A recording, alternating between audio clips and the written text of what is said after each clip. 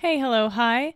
Welcome to, and we're back to, the EquiTheory podcast. I am your host, Jill Therese, and on this week's episode, I've got some mental healthy awareness type things that I want to talk about. So let's jump into it.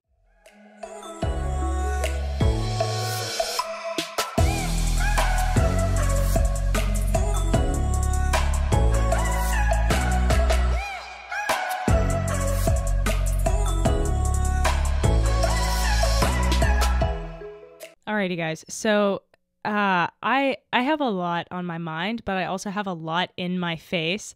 So please bear with me. I am being hit with the allergy train for real this week. Like, I am snotty and coughy and my face is stuffed, like ridiculous. So bear with me if I sound a little bit different than normal, or if I have to move away from the mic and cough my lungs out, I will be doing that. So anyway, yeah, today's episode, I don't have a plan for. I'm gonna be straight up with you guys. I've been sitting here with my headphones on, with all of my rig set up, and I'm like, what on earth am I going to talk about? First of all, I wanted to move the podcast back to Tuesdays, because that way I feel like I have a full week to get it together, because my internet is so unreliable. It's so hard to get the episodes up and out. And like, just the little things like making the thumbnail, if I can't edit it because my internet's out and I use Canva, little editor guy, then I can't make it happen. So that way I'll have a full week to be a little bit more prepped and prepared, which unfortunately means this week is crunch time, because rather than skipping an episode to change the date, I'd rather get one up and then be set up for next week. So that is what we're doing. And this week is going to be chaotic. That's what that means. But with that said, let me take a breath here. With that said, I am done with my spring semester. I just finished the last assignment that I had due yesterday. And so no more school until I have this little course I have to take in May. If you don't know, I'm getting my master's in clinical mental health counseling. For those of you who are regular listeners of the podcast, you're like, we get it. You're in a master's program. You're proud. I am. Okay. It's not easy. It's not easy being me. But yeah, so I'm wrapped up with school for the moment, and so I can delve a little bit deeper into the podcast. I am still just being so nitpicky with my website and merch and stuff, so that's not fully ready yet. But yeah, for a second I thought I was going to change website hosts and like redo my whole website, and I was like, Jill, just stop. Still might change my podcast host, because I preferred making money when I was doing the podcast. It felt a little bit better. So we might switch on back over to Anchor. So if you start hearing those Spotify Anchor ads, then that's what happened. So just giving you a heads up, my lovelies, that will be a potential. But with that housekeeping aside, like I said, I haven't been feeling so hot physically this week, and I kind of just wanted to talk about some mental health type beat around horsemanship, because it's been super rainy and gloomy here.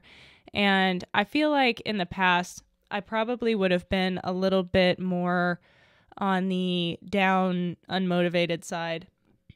Sorry about that. And like now, I'm not really feeling that so much as I'm just like content to not. And like, I know I've talked about it before recently, but that was a big part of why it was so hard to come back to the podcast, is because I'm like not doing a ton of horse stuff right now. The trailer loading thing was great. I could make an episode about that. I could talk about it all day long, but when it's not like presently happening, it's kind of hard to like, I want to rehash the basics and like talk about things that have happened in the past. And if you guys have seen me do anything that you'd like me to talk about, feel free to shoot me a message and I'll get on it. But yeah, it's like lately my focus has been more, and you guys probably noticed this from the last episode, but my focus has been on more mental health stuff, because that's what I'm studying in school, and that's where I'm dedicating a lot of my time and energy. So, the podcast is called EquiTheory, and while it's a horse-based podcast, I think that the human element is is the one listening to this podcast, you know? So I do think it's worthwhile to talk about mental health and the human side of it and how that applies to horses. So maybe that's something we can start integrating into this podcast, because I am studying it. So hopefully I know what I'm talking about, at least to some degree. I am still learning and finding my way in all of it, but there's so much that I've learned that I'm just like, oh, that would have helped a lot in competition and stuff. But yeah, so it's where to begin? I talked a lot last episode about the energy that you bring into your training, and even just when you go out in the field to get your horse or to be with your horse. And I think one of the things that I mentioned was like leaving it at the door or whatever. And, you know, I don't know that that's necessarily the best approach, because I think if you approach going into training by being like, yeah, I'm just going to leave all my problems, all my worries, I'm going to leave today in my car when I pull up to the barn, or I'm going to leave it at home, I'm going to leave it at work, I'm going to leave it at school, then to some degree, you are then denying yourself the processing and feeling those things and emotions and acknowledging that you're feeling them and that you're dealing with those real things, you know? And so I think that perhaps a different way of looking at it that might be more beneficial is like, instead of being like, okay, get it out of my head. And then the reason that I think that that's a problem, I'll come back to that. The reason I think it's a problem to be like, I'll just leave it there, is because not only are you denying yourself having those feelings and the opportunity to process and be with them and be aware of them, acknowledge them, is also, if you fail in that, then you are kind of setting yourself up for, some guilt, shame, self-punishment when you're working with your horse. So if you aren't able to leave, say, that fight you had with your partner, or how your best friend, was late when she said she'd be on time or whatever, things like that. Like, if you don't allow yourself time to like deal with them and process them and like be with them and feel them, then you might allow them to pop out in other ways. It's interesting because I remember when I was in an undergrad course, I think it was motivation. This was around the same time that I was reading Language, Signs, and Calming Signals of Horses, Recognition and Application by Raquel Dreisma. In that book, she talks about displacement behaviors. So horses might do a behavior that isn't like super necessary. They might, if they're nervous, they might graze really quickly, or they might scratch their eye on their leg or their leg with their lip or something that there might not actually be an itch, but it's more of a like, I'm nervous behavior. She compared it in the book to perhaps like if you are at a bus station and you're just sitting there waiting on your bus, and then some, sketchy character comes walking up to you, you might check the bus schedule. You might read the times that the bus is going to come, even though but it's a behavior that you're doing to be like, I'm not a threat. Please don't acknowledge me. Don't see me. So I think that in that the motivation course that I took was a little bit confusing, because my professor explained to me displacement behaviors in humans are when you displace, say, your anger. And I don't know if that's just different people using the same term in different circumstances, but displaced emotion or projected emotion per se, projected is more, at least from my understanding, that like if you're angry, you're like, and you're talking to somebody and you start interpreting them as being angry, then you're like, hey, you're being angry. And they're like, no, dude, that's you. That's more of how I think of projection. But displacement is more when you say, this is how my professor explained it. He was like, you've had a long day at work and, your boss was really hard on you, and you come home and you take it out on your family instead of taking it out on your boss, because there's no avenue for you to let that emotion out. So instead of taking it out on somebody that you can't, your boss, then you take it out on your family where you can, where it's a little bit safer to express that emotion. regardless, both of those avenues are what I might consider to be unhealthy and not particularly helpful. They might make you feel better for a little bit, but they're not going to address the underlying issues and whatnot. So, as I was saying, what the problem can come up is you're denying yourself that experience and that opportunity for some self-care, but also you might be setting yourself up for not only feeling guilty and shameful that you weren't able to leave that stuff at the barn door, but also that you might end up taking it out on your horse in one way or another. So for instance, this happened to me a couple of days ago. I was working with Six and on the trailer loading from a couple episodes ago, and it was going really well and he was doing so great, and I was like really hyped about training. And so I was like, finally, I'm really feeling motivated. You know what? I'm going to go work with Azula. And I haven't been working with her. I've been super, super inconsistent with that. And I have felt really guilty and like a lot of like, oh God, I just bought her. And for what? Like, I'm not doing anything with her. And and upon thinking about that, I'm like, where is this obligation coming from? You know, obviously they're the basic things she needs to know, but for all intents and purposes, she kind of knows everything that she needs to know right now anyway. So, you know, there's not a whole lot of training to be done with a 2-year-old. Yes, it would be great if she was basically a full-grown adult horse as far as skills and stuff go. But in reality, she doesn't really mind, and it doesn't particularly affect her if I'm not like really, really ahead of the game in terms of her education.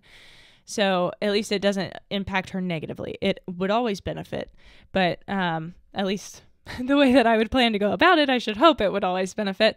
But my point is I've felt that, and you know, I had this great training session with Six, and I was like, you know what, I'm going to go get Azula and I'm going to work with her and it's going to be great.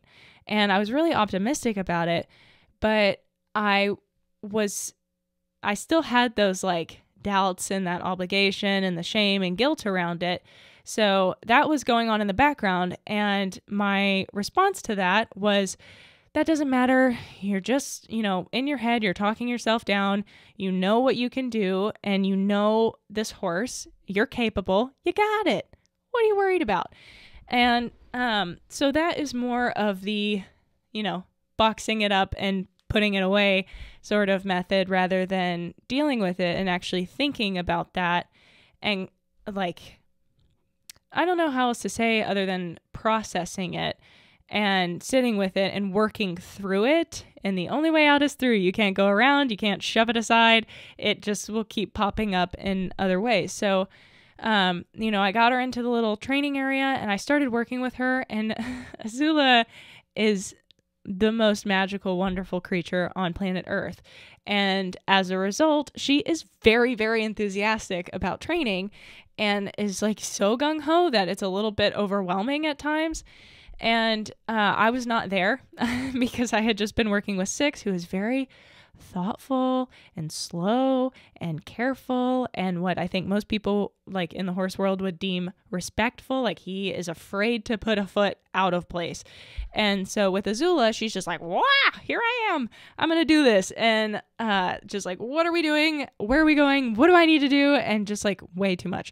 And so I hadn't really shifted into Azula gear per se. And so I got really overwhelmed, and I wasn't like super on it, and I kept changing my criteria, and I was like, oh my God, this is a mess. I can't do this. And so I just ended up giving her treats, like, you know, in a pile, my end of session queue, not just like feeding her treats. And I was like, this was just a mess. I wasn't set up well enough, because the area where I have to work with them is like not the area.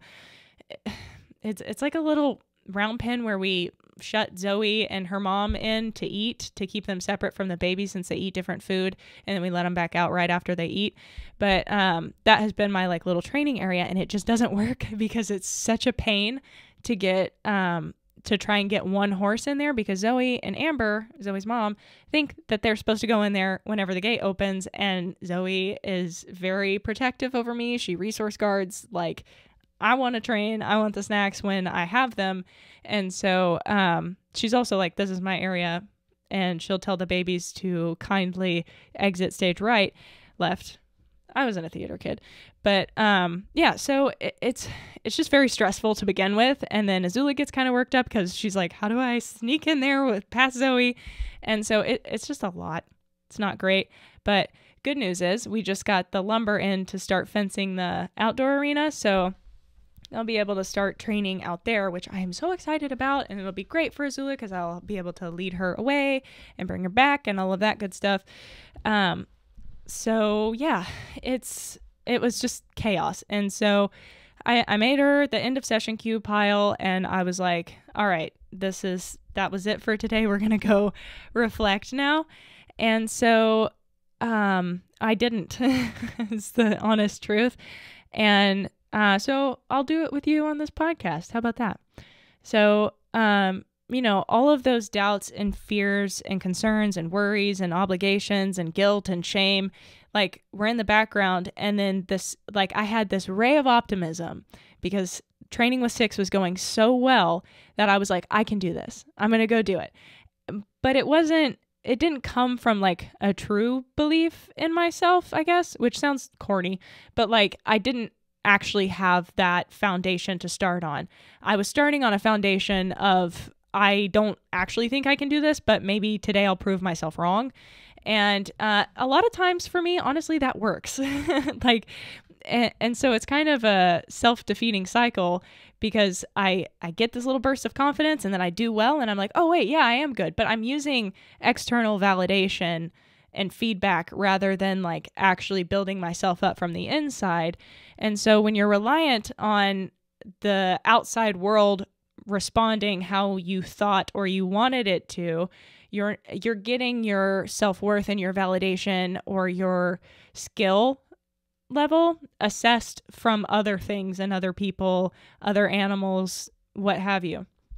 So it's not coming from a place of like, yeah, I'm actually genuinely confident in my ability as a trainer. It's like, oh, well, if this training session doesn't go well, then I'm a terrible trainer. Why am I'm not even a trainer. And then it's just like, you get a little bit up in terms of like, I feel like I've got this. And then you just come crashing back down even further than where you started. So in my opinion, the best way, as I said, to actually like come at training from a good place, and well, not good as a value label, but like a place that is sustainable, is to come at it from a perspective of the whole picture. What have you done in training? How have you been able to overcome issues in the past? How have you worked through problems that you maybe didn't think that you were super capable of working through? And does your track record demonstrate that you are a good trainer or a bad trainer? And yes, there will be some level of, external validation in that, but I think using the whole picture rather than, just niche little case studies is a bit of a bigger way of looking at it to get you started on the path of changing that validation system from external to internal, to where you can come at it from, not so much as like, I'm talented and I'm skilled, but I know that I will always do what is best for the horse. And I think in that training session, I made the best call. I did, because I physically was not in the headspace where I could make good training judgment and good calls. And like, I was working on something very simple and I was just getting overblown and what is that expression? And for all intents and purposes, I was a very, very good trainer working with 6, and then I was a very, very bad trainer working with Azula. But that's not where I want to be drawing my self-worth and my, opinion of my own skill is from, depending on how the most recent training session went. Where I should is a dangerous word, but where I would like to be drawing that self-worth, value, whatnot from, is from a place of like genuine belief in myself and my horses, in my dedication and my passion and in my connection to the horses, and like knowing that I have done the research, I have studied, and I know what I'm looking for. And some days I might get it wrong, and some days I might not. And some days I might do really well, and some days just don't go according to plan, and that's okay. And being genuinely okay with that and not having it be a reflection of how good of a trainer I am or how poor of a trainer I am. So what can you do to make this better? And, you know, I guess I'm kind of playing therapist and client in this little session here with myself of how can I come at training from a better place? Can I get my self-esteem and my confidence as a trainer or as a rider or as an owner or as a horse caretaker, whatever you are to horses? How can you get that level up of belief in yourself? And so, some ideas and some things that I can't remember if I've said it before on the podcast or not, but one of the things that I've talked about before is that when you go into a training session, it's important to, a cliche phrase, if you will, focus on the positive, but not in the way that, you know, people think that like, oh yeah, everything's going to be great and happy. No, I'm talking about like, well, yes, okay, that could be helpful, but I think that it should be supplemented with actionable behavior steps. What can I do? And some amount of visualizing. So this is another one of my background projects that I'm working on. And I hope I can get it done this summer or sooner. That would be great. Is to develop a training journal that you can use on your phone or print out, whatnot, or, you know, whatever. But and have a space for visualizing. Yes, it's great to have training plans and shaping plans and things of that nature, but also, you know, maybe just like a little area to write out what you see happening, because like I'm one of those people, and I know I discussed it in the last episode, that journaling is so powerful. It's amazing. But it's really hard for me to do sometimes because I'm like, yeah, I know. I got it. It's in my head. Why do I need to write it down? But I think why writing it down is so powerful is because A, it helps cement it in your memory better. That is a proven phenomenon that we are aware of in the science. But also, pardon my cat, just crab walking because he doesn't want to move. But the other element of that is it makes you think about it more. And so when you just are like, okay, let me sit down and visualize my training. Okay, what am I working on? I'm working on getting my horse to walk over a pole. Maybe your horse has a fear of walking over poles. Okay, so he's going to do it really well. It's going to go great. I'm going to use targeting and I'm going to click him. I'd like to keep the session around like maybe 20 minutes. Okay, I'm going to go train. That doesn't work. That doesn't like take you through the training. And I'm not saying that you have to sit there for the duration of how long you think you'll be training, so much as it is like walk yourself through the steps instead of using things like it's going to go well, it's going to go bad, what if this happens? What if that happens? What would you like to see happen? So if we're taking that simple walk over a pole example, okay, so your horse has a fear of the pole and you need him to walk over it because you know maybe you want to do some trot poles at some point and the horse is afraid of the pole, doesn't want to go anywhere near it. Okay, so what would the first step be? For me, depending on the horse, of course, but like in this hypothetical scenario, my first step would be, can the horse look at the pole? It doesn't have to be anywhere near the pole. We could be 20 meters away from the pole, but can you look at it? And okay, so after that, what would I do? How would that feel? Would I be comfortable if that was as far as we got in the training session, or would that upset me if I didn't get further than that?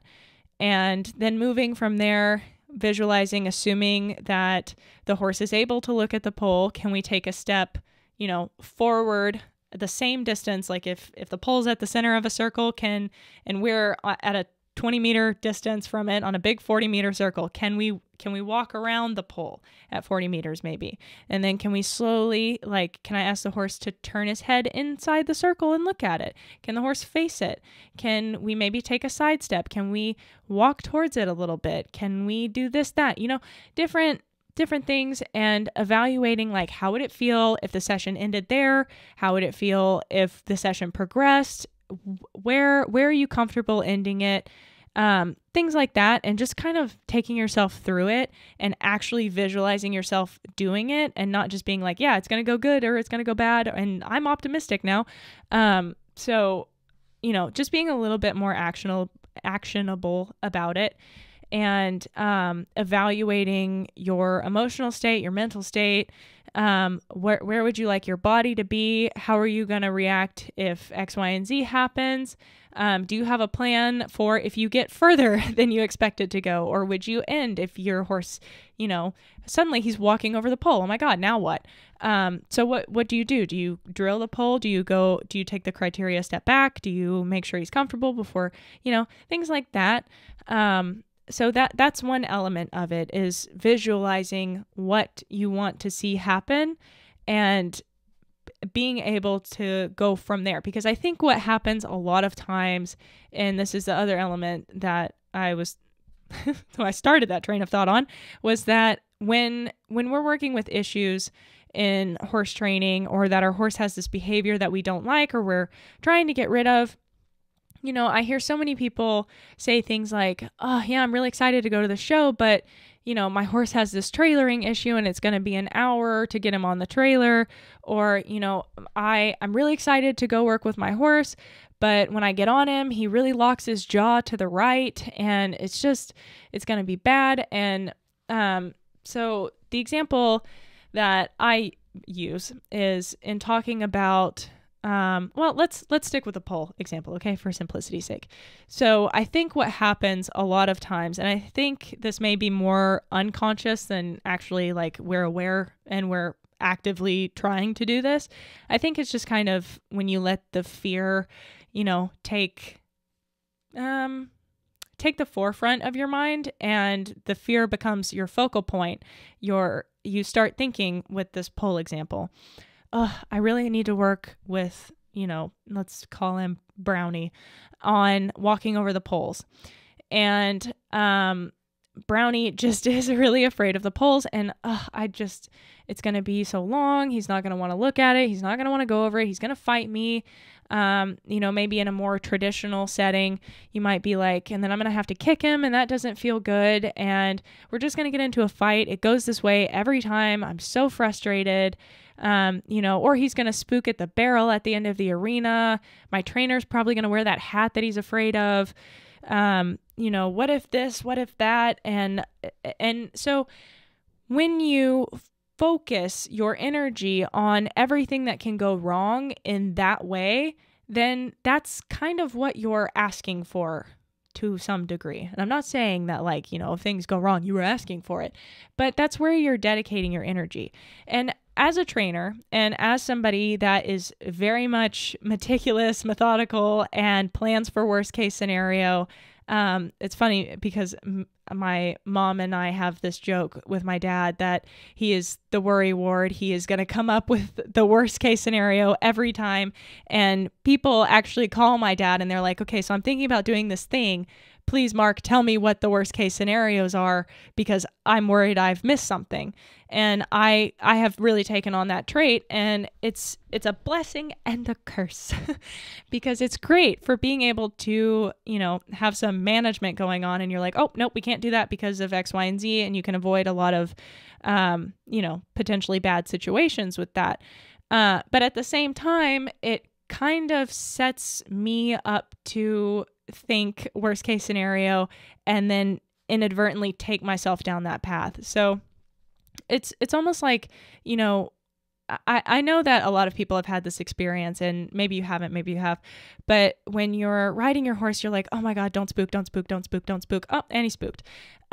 So instead of freezing up and being like, you're on a trail ride and you're like, please don't spook, please don't spook, please don't spook. Okay, what can you do? Don't spook is not a behavior. Walk calmly past the thing that I'm concerned that you're going to spook about, is a behavior. What do you want the horse to do? So when your horse is, maybe about to spook, okay, what can you do? From a traditional standpoint, you can try to redirect your horse's attention back to you. You can back away from the thing that you're concerned your horse is going to spook at and give him more time to think, more space, distance to process, to relax. You could get off and walk your horse over by it slowly. You could put yourself between the horse and the scary object. You can, create distance that way, make him feel a little bit more safe. And you can, there's a lot you can do.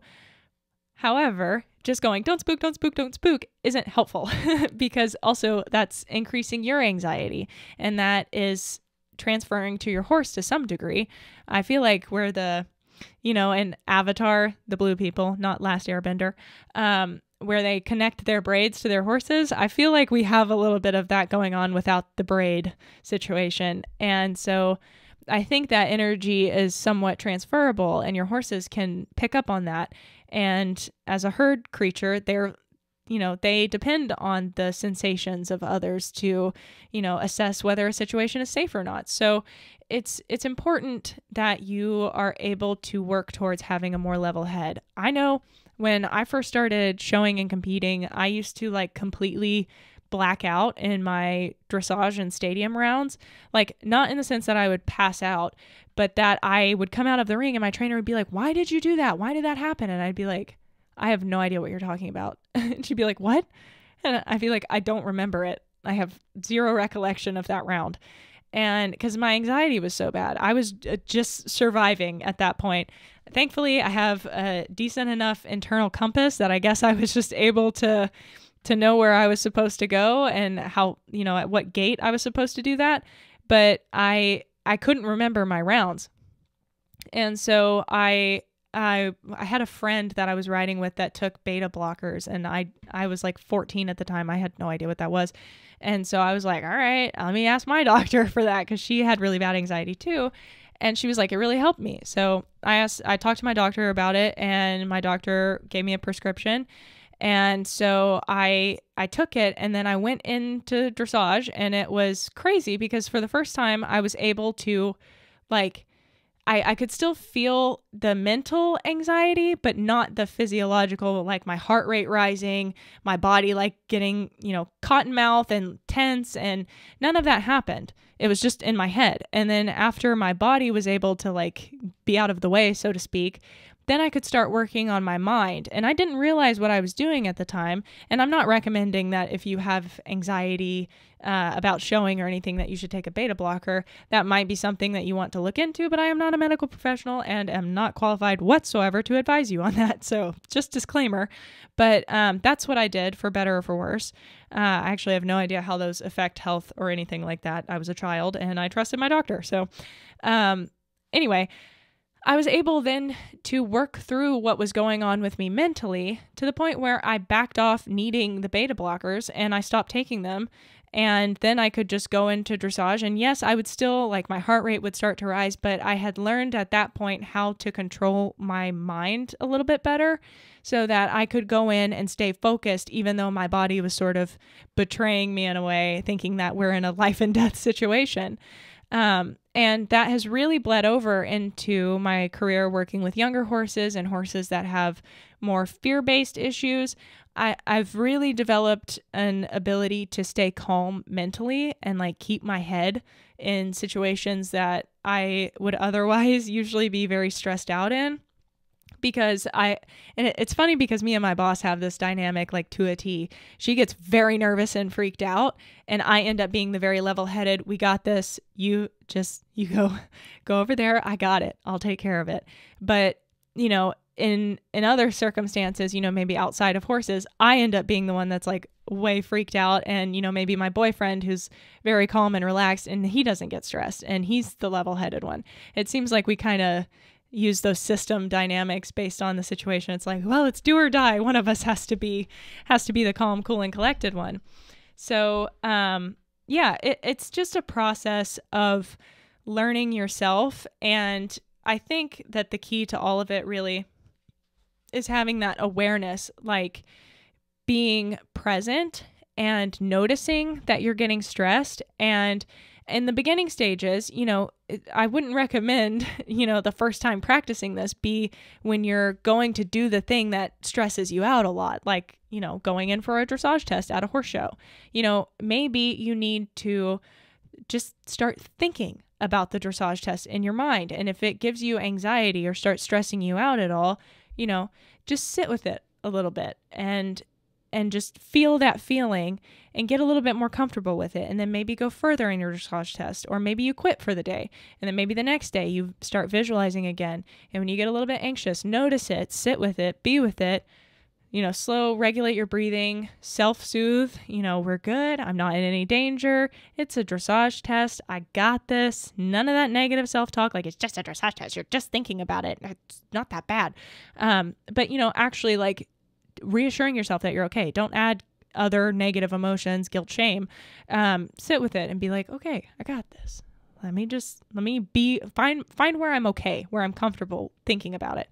And then after, or if you are already comfortable thinking about it, or after you get to that point, then you can start progressing to maybe, being on your horse and just maybe walk your dressage test, walk the pattern. Don't do the gait changes or anything like that. And just be comfortable following the pattern. And then maybe you can trot it, and then maybe you can canter it, and then maybe you can do the actual test. All the while, reassuring yourself it's okay.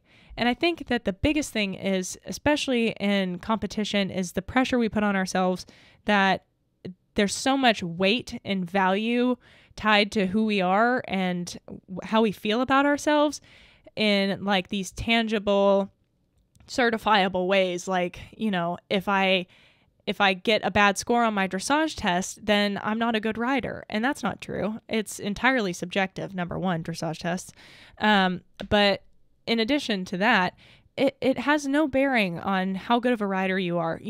If you're struggling with it, you're working through something, and that's okay. You are allowed to get better, and you're allowed to be not the best at it at the moment. And you can work on it. And I think that is a big issue that I've had with things like coming back to the Azula training, is that like, okay, I made a name for myself being a positive reinforcement trainer, somewhat, which is a funny thing to say now because the YouTube views and the Instagram views are not so good. But, I became somebody that is known as a trainer. And then when I'm not able to do what I had hoped to do, what I had spent about 5 minutes planning, if that, and it didn't go well, of course it didn't. And also, that's fine. It doesn't matter, it's not a life and death situation working in that circumstance. I was not in any danger. I wasn't putting my horse in any danger. And it's just fine. It doesn't matter if you do super well, and it has no bearing on who you are, how good of a rider or trainer or horse person you are. You are allowed to be in a place that is not perfect. And like I said, that's something that I've really, really struggled with lately. And especially in working with horses, I'm a trainer now. I have to be doing these miracles. I need to be Amy from Heartland, basically, that I just go out there and the horse is fixed. I've magically decided that he's bucking because he wants to be a bronc, and now he's happy. Questionable decision-making there, Amy. But yeah, so this is the real world. It is not Hollywood. And I think that you are much better set up to, let me rephrase. If your goal is to enjoy horses and to be happy working with them and being with your horse and learning from them and growing throughout this process, if that sounds good to you, then doing the whole guilt, shame, value placement on yourself, am I good? If I screw up on a ride, then I'm a worthless rider. That is not going to help reach that goal. It's not even going to help you reach the goal of actually wanting to be that critically acclaimed rider. It's not going to lead you to those places of being a mentally tough competitor or whatnot. What will is assessing, okay, something has gone wrong. Let me reflect on it without any of that like personalizing it, you're allowed to look at it for what it is. And this is where the external examination is very helpful, because you can look and you can be like, okay, well, a lot of that wasn't going super well because it was really windy that day, and I'm working with a very young horse, and all the other horses were trying to rush the gate, and I got flustered. I'd started out working with a very calm horse and then switched to a very not calm horse. And, there was so much working against me, and I didn't really prepare myself. And one of my favorite quotes that Warwick always says is I think it's the Navy SEALs, like their little mantra or whatever: you don't rise to the occasion, you fall to the level of preparation. I didn't prepare for that at all. All I was relying on was my prior skill, not in how am I prepping for this actual situation here. And so without that preparation, I set myself up for failure. I set my horse up for failure, and that's fine. I learned from that. So I can look at that and I can go, these are the things that went wrong. These are the things that for future reference, I need to address and make sure that I prevent. Antecedent arrangement, behavior nerds, you know what I'm talking about. Set it up to where it will go well, or at least it's set up to the best of your ability to go well. And past that, it's kind of up to a lot of different variables. It still might not go super well, and that's okay. Then you assess again, and you eliminate, you add, you alter, that's the word, and adjust what needs to be adjusted, and then try again. And detaching yourself from those external things and looking at them objectively as they are. And then once you've come to the conclusion of what went wrong, what you can do better, or differently next time, it might not even prove to be better, but at least, you're changing something. Doing the same thing over and over again usually does not produce different results. Sometimes it does, but only if other things are changing. Maybe it's rainy one day, maybe it's sunny one day, but I'm doing the same thing. Well, the weather's changing. You have to account for that and cut yourself some slack. Jesus, this is supposed to be fun. And so, having those things set out in front of you, being able to evaluate it, and then taking a step back and going, okay, how did that feel for me? Working with 6 felt really great. Why did it feel super great? Because I knew what I was doing. I was very confident in it, and he was making progress. And he seemed comfortable, and he was making progress. Why did Azula feel so bad? Well, it was really disorganized, and it was stressful, and I didn't really prepare for that. And so next time I need to prepare for that, but also I'm feeling really guilty that I didn't prepare for that. I'm feeling guilty or shameful that I wasn't able to have a successful training session because I'm a trainer and I should be good at training. Why should I be good at training because I'm a trainer? Do trainers have to be perfect all of the time? And so this is the process of, analyzing some of those underlying automatic thoughts. So my automatic thought when I have a bad training session is, well, I'm supposed to be a trainer and I've had a bad session. The automatic thought there is that if I'm a trainer, I should have only good sessions. And that doesn't make sense logically, but it's one of those shortcuts mentally that I have to unlearn and replace. So what can I replace that with? Trainers are allowed to make mistakes, and trainers are allowed to learn from their mistakes and do things differently next time. And if it doesn't go better, you're learning all the time and you're only becoming better for it, because for every mistake you make, you've learned something.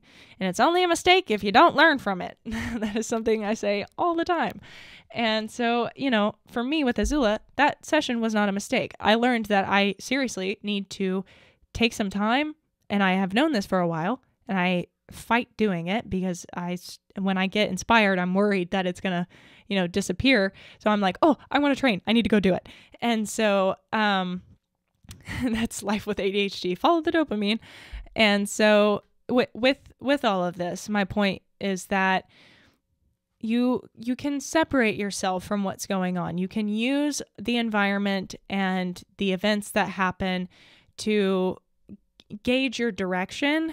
But as far as your motivation, your purpose, your passion, that has to come from inside.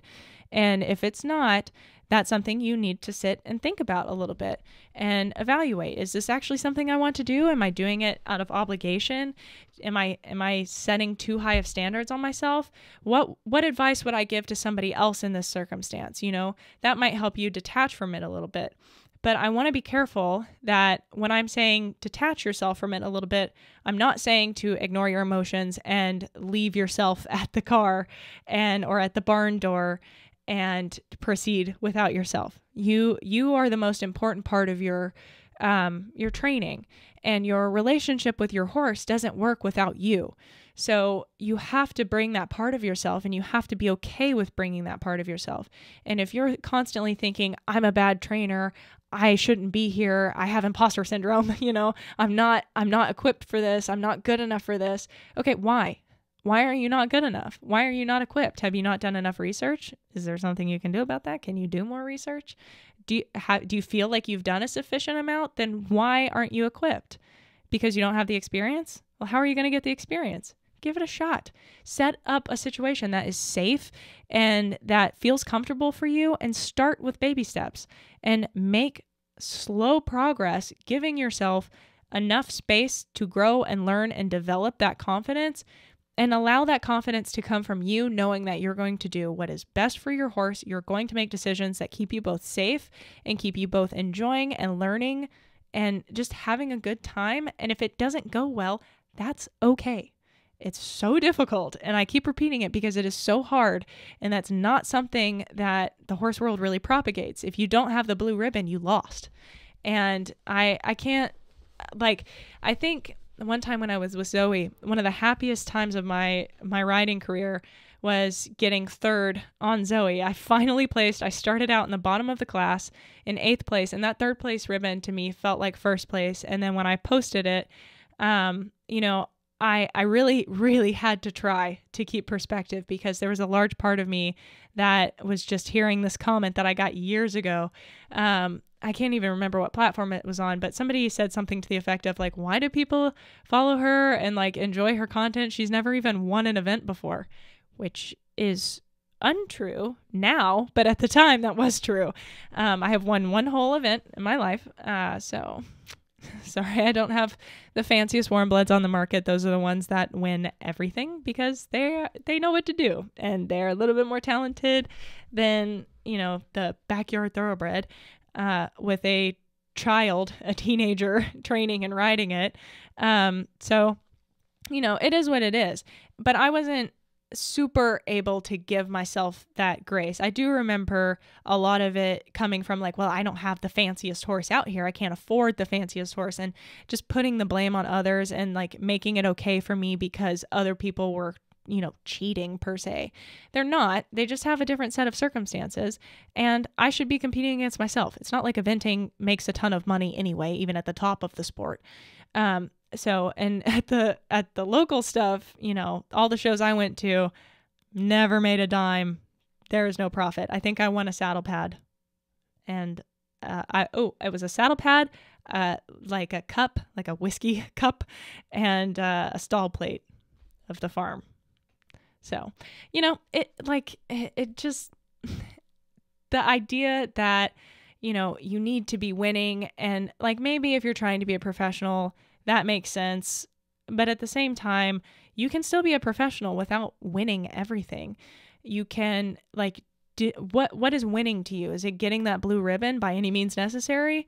Or is it being the kindest, most, compassionate rider for your horse and guiding to them, being a secure presence, a rider that's confident and will help them, and if you get the blue ribbon, amazing.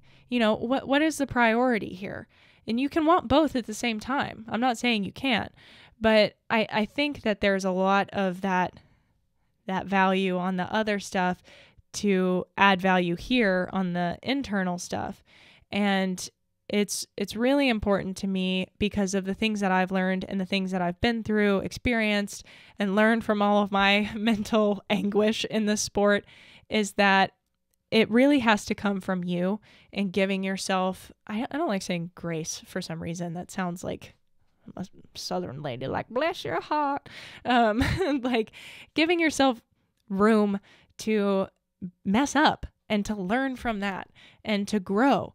I mean, that sounds like a much more reasonable expectation than being perfect and excelling all of the time, because by default, if you don't, then you've failed. So if your goal is to learn from your mistakes and, try not to make the same ones again, and if you mess up again, learn from it, try not to do it again, and try to plan for something better to happen and visualize what it would be like for something better to happen rather than obsessing over all of the things that could go wrong. I know a big part of my riding career was constantly worrying about I'm worried about this jump, 7A on the course. What if I don't get in straight and then my horse runs out and then I end up in the ditch for 7B and then she jumps 7C alone or, whatever, things like that. What if it went well? What am I going to do if it goes well? Because all I've planned for is it to go wrong. That's what I've given energy to. That's where I've focused my mind. It's the pink elephant in the room.